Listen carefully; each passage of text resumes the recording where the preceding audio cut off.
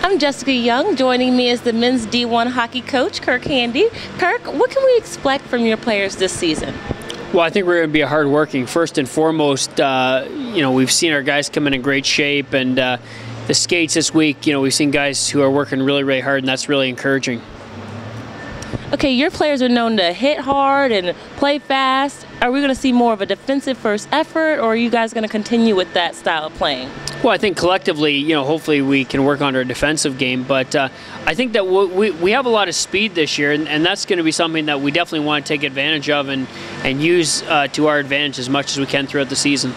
Are there any opponents or games you're looking forward to facing?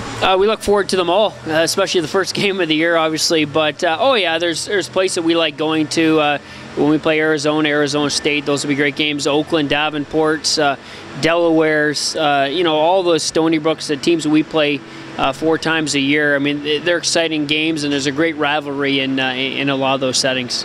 Okay, like any good coach, I know you sat down, you looked at what happened last season. So what are your personal goals for this season?